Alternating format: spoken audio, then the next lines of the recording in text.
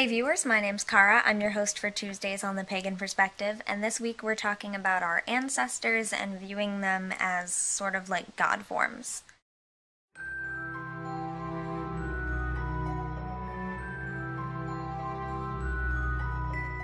This is really similar to a topic that we had months past that the subs covered on Subs Week about mortals becoming deities. So if you want to check out their videos, this is sort of related to that. But this question comes from RedDragon, and it's just a little bit more specified to ancestors and whether we can consider our ancestors as being like deities if they were, especially special in some way. Sort of like how various cultures have stories about mortals being considered deities after their death, such as the deification of people in Catholicism or the story of Hercules. The questioner gives a few examples in his text, which will be in the description, of course. But the specific question being, so along those same veins, would it be appropriate in ancestor veneration to consider some of your ancestors who were especially humble or exceedingly kind or, had something incredibly special about them during their lifetime? Would it be appropriate to consider them like deities after they've passed and to consider them that in your working? Or would it be inappropriate because we don't definitively know what state their spirit is in?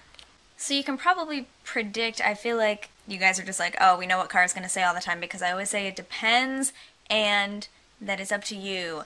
And that's kind of my answer again, because but really though, in this case, I think that something like considering someone or something a deity or not a deity, or like along the same level as far as like how you work with them, what you consider them to be in your mind and in spirit and the way that you work with them, is really about how you see it. Like for me, I don't think it would be incredibly important to consider my ancestors having become deities after their earthly life cycle has ended, because I work with so many different concepts and levels of things anyway, and I don't consider my ancestors to be the same as the deity forms that I worship, but because I don't worship my ancestors, but I work with them in the same way. I call upon their energy and their guidance in the same way.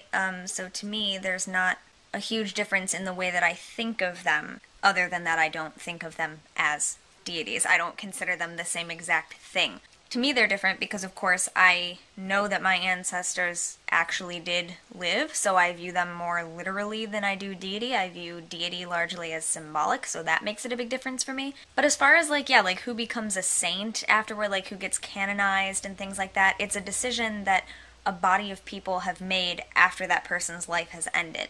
And, like, in the case of Caesar, it was something that, like, everyone got together and, like, a ceremony took place where they said, okay, now he is considered this. And so some of it, I think, has to do with popular opinion and popular consent, and everyone saying, okay, yes, we agree that this is happening. Or maybe it's not the popular opinion, but it has to do with someone in charge saying, we are now considering this person to be like a deity or whatever.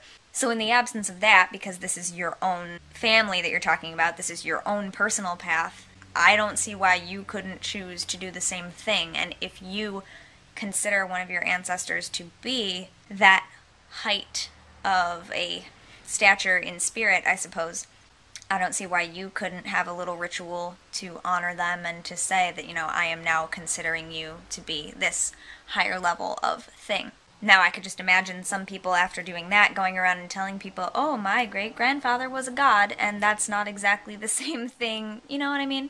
But again, the way that I view deity is largely symbolic, and it's all about, what we believe in and what we put stock in.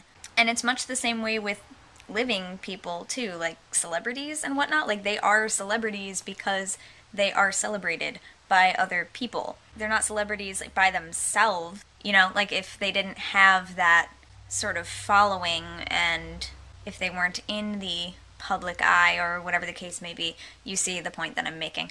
So if your ancestors are that kind of importance and that kind of level to you, then I don't see why you couldn't think of them that way. It's up to you though, I don't know. I can't tell you whether or not it's appropriate. I don't think I would do it personally, but that's just because of the way that my path is. I don't feel the need to do that. Also, I don't know anything very specifically about my ancestors that would make me think that they were worthy of something like that. I don't know a lot about my specific ancestors, but also something else that would keep me from really wanting to do that. I kind of touched on this when I said like that I know my ancestors really did exist, so I view them more literally than I think of deity concepts and archetypes that are largely symbolic for me, is that my ancestors were people, and people are human, and humans are flawed. And so I would always have in the back of my mind that even if I only know the really good things about people, there were bad qualities too, because there's good and bad in everyone, and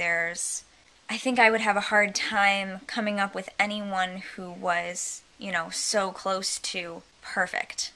I think if I knew more about my ancestors, I would certainly view a lot of them probably as teachers and really great people to look up to, but I don't know if I would ever consider any one of them on level with deities that I worship. But I did some Googling about this just to see like what other opinions are, and there was a Yahoo question where someone was asking, how do mortals become deities? And one of the people who answered said something like, like in the canonization or the deification or whatever of various different cultures, it usually revolves around a group of people deciding that someone was worthy of this honor and then just kind of formally stating, okay, they are now considered this.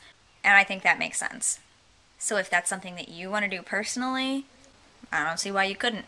Those are just my rambly thoughts on the subject. Thank you for listening. I'm actually at my grandma's house right now, hanging out with her. She doesn't feel so well today, so I'm over here, made her some dinner, just kind of spending time with her, so I'm going to go back and do that. Feel free to leave your thoughts in the comments. Let the questioner know what your thoughts are on this subject. I clearly don't have any very clear thoughts on this, or maybe you got something clear out of that, but those are my feelings and my thoughts about how it applies to me. But as always, that's just me, and I'm not you, so until next time, don't forget to be awesome, blessed be, and goodbye. Thanks for watching.